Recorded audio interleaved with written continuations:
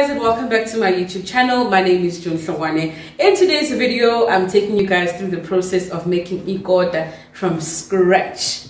So yeah, if that's the type of thing, if that's something that you're interested to watch, please continue watching. But before you do so, please remember to subscribe to the channel and also like this video before we go anywhere. So yeah, buckle up. There's lots to do. Literally, we're doing this from scratch, like from peeling potatoes to make the chips, etc, etc, etc. Lots to do, so buckle up.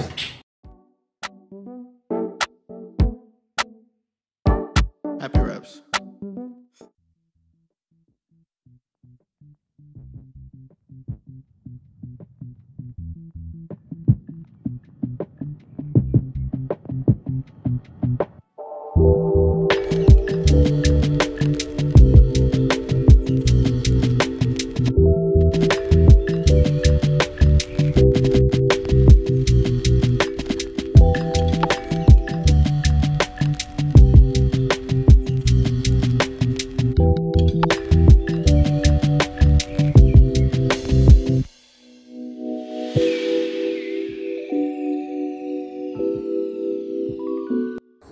Okay, so the potatoes are cut and currently they're soaking in water.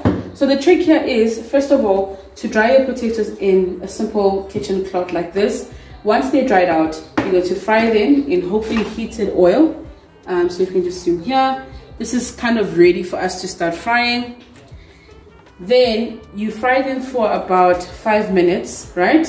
And then you take them out, and then you're going to take all those potatoes that you fried up, put that in the freezer for about 30 minutes. Then once you get them out of the freezer, you're going to fry them back again in the same oil until they're soft, and that's how you achieve the perfect slab chips. Thank me later.